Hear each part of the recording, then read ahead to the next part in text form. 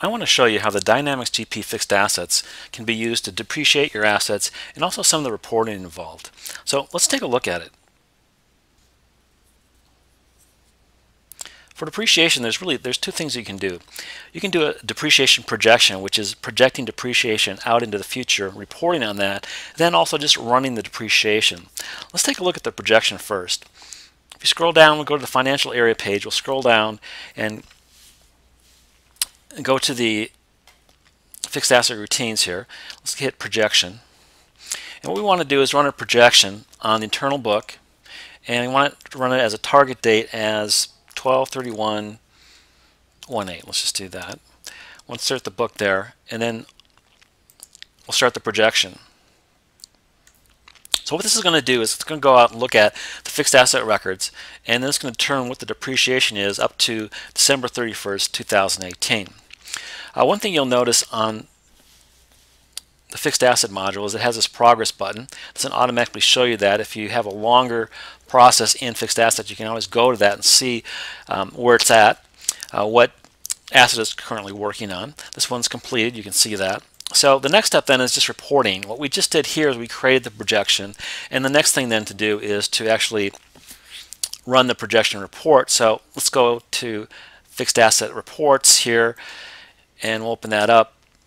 And these are different options that you have, but we'll do an annual projection, and we'll look at a detail level, which would be looking asset by asset what the projected depreciation is for each asset. So let's run that. Let's print it right here, and this will give you an idea of the projection report. It's just showing asset by asset what the expected depreciation is, in this case in the next 2 years from my data.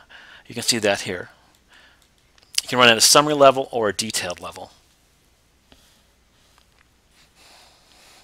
Next, let's look at the depreciation itself.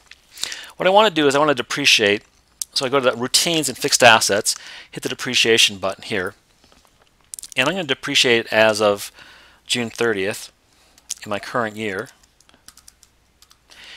And let's take the internal book there and move that over. And the internal book is the one that's connected to my general ledger.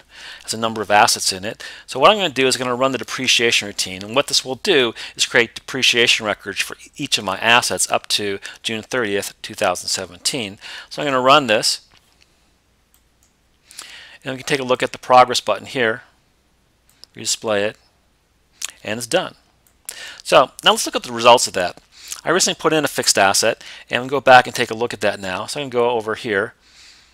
If I go up to the cards area under fixed assets, look at general, and I'm going to look at the last one I added, which is this one here. You can see that I added it as of May 1st, 2017. Now I just depreciated up to June 30th, 2017. I can take a look at the depreciation record here by going to the Go To button, going to the book, selecting the correct book, which in this case is internal, and you can see that it has depreciated. And I can drill back and see the life-to-date depreciation on that, and actually created 2 depreciation records, transactions for May and for June. You can see those listed right here. You can also see that the batch number is blank, which means I have not yet rolled it over to the general ledger. So let's do that next. To do the general ledger interface with fixed assets and GP, let's scroll down to the routines here, and we're going to look at GL posting, select GL posting, and I always leave the beginning date 00, and I do this so I pick up everything that's available in fixed assets to move over to the general ledger. And then my posting date, I want to use the ending period. I'm going to use 2017, and I'm going to post through June. So you can see how I have that specified here. June, the 6th month, I actually have 3 characters that I fill in there, and 006, and then the transaction date, I want that as June 30th, and then I can fill in a comment if I want to. So now I'm just going to continue, and what this is going to do is going to go through and look at all the transactions in the fixed asset system, and some of these might be purchases, they might be retirements, they might be movements, they may be depreciation. It's going to take all of those, create a journal entry in Dynamics GP. So let's do that. We'll take a look at it. It's going to create the batch. It tells you what batch it is. So hit continue. Let's take a look at it. The results.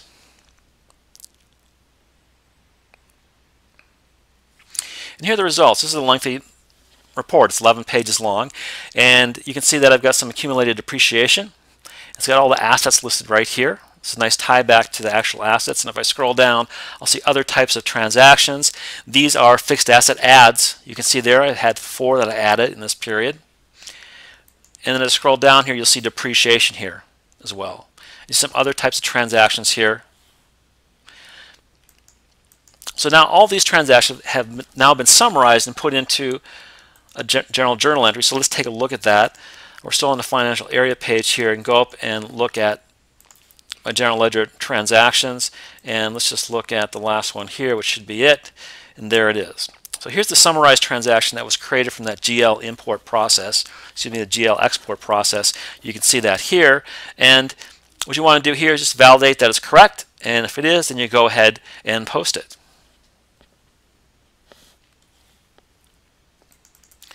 The next thing I want to take a look at is some of the reporting that's available in fixed assets. There's a number of different reports that are available here in reports. You can see I've got these here. The one that I use probably the most is the inventory one right here, and specifically I use the property ledger. And let me just show you this. This is a nice report. I'll insert that here and print it out. And the reason I like this is because it has most of the information that I would ever want for fixed assets. The fixed asset reporting in Dynamics GP is basically lists. It's a list of assets, and you have the ability to select which assets you want to report, and this is a very good example. Here I've got this asset here. I've got a number of different assets. They're listed here. I've got the different books that depreciation be made, and I've got these key figures, which are very important. I've got the cost basis and accumulated depreciation, and then the net book. This is a very useful report. You can slice and dice this to get just the information you want. And again, the reporting in Dynamics GP fixed asset is primary lists.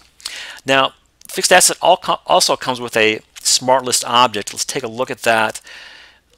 Go up here to smart list. This is smart list. I can open this up, take a look at the fixed asset ones. There's basically 3. I've got fixed assets. It's just a list of my assets here, and I've got the fixed assets with the depreciation. This is a real handy one as well.